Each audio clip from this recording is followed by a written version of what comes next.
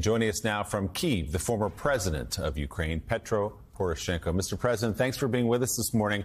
You are there on the ground. You are in touch with the president. You know what these troop movements look like. Why has Ukraine, why has the military made such significant gains in the last few days? First of all, now I'm in Kyiv, but I'm just returned from the east, where Ukraine demonstrated the miracle, surprise the world. And with that situation, I want to deliver you the last new figures.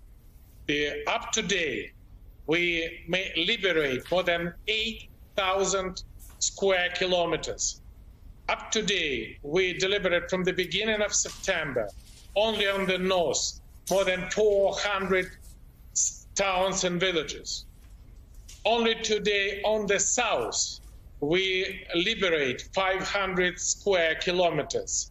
And since September on the south, we liberate 12 towns. And I think that starts to be possible, first of all, because we have an absolutely efficient and great army in the world, the greatest soldiers in the world. And I'm proud that in the year 2014, me as a Supreme Commander-in-Chief started to create, together with our partners, new armed forces, which is based on the NATO standard, and Russian troops fighting with us, despite of that they have more artillery, more ammunition, they based on the former Soviet system. Point number two, that started to be possible because of the assistance of our partners and allies. First of all, United States, United Kingdom, and NATO member states, which equipped us with the most modern weapons. Especially, I want to thank you for the HIMARS, which is super accurate, long range, and Russia simply don't know what to do with these weapons because their anti-missiles technology is not working. And in fact, we need more.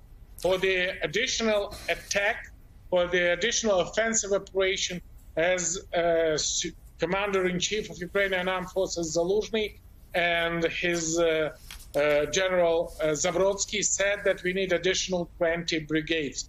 We have volunteers, we have soldiers, we have motivated people, but we definitely need the weapons. And this counterattack just demonstrates that the victory of Ukraine is definitely possible.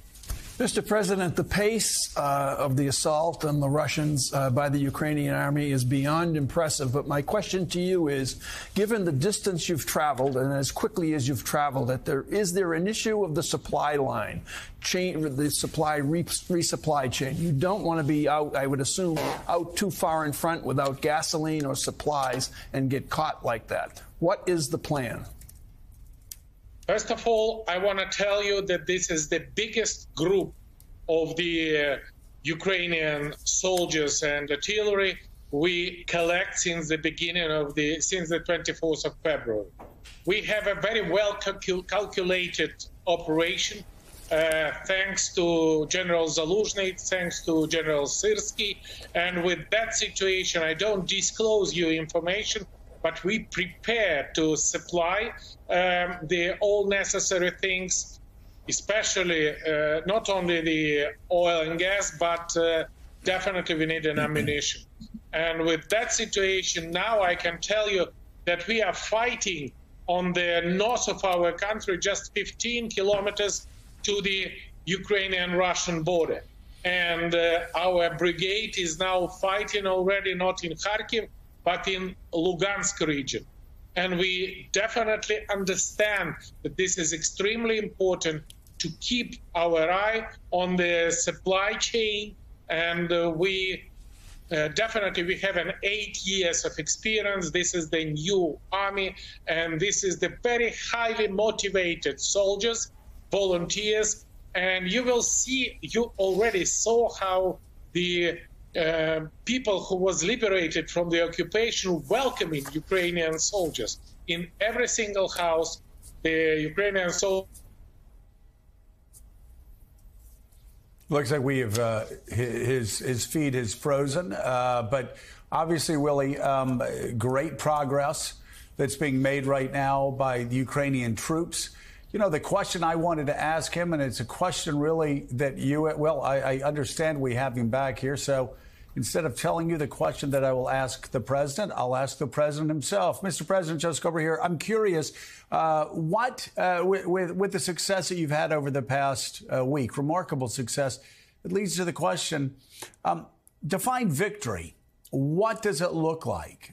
How does Ukraine move forward with Russia as its neighbor? First of all, victory for us is to liberate every piece of Ukrainian soil.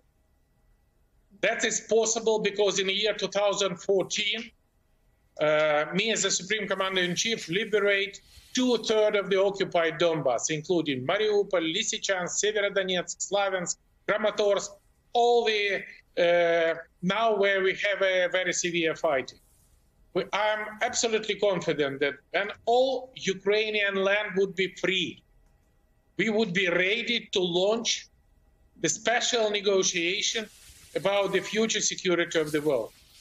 For the future security of the world, we need two things. First is to deputinize the world, Europe and Russia.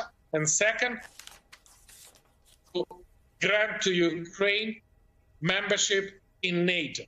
There is not any other structure who can guarantee security in Europe. But we would be absolutely ready to launch the negotiation. What kind of security guarantee Russia needs just to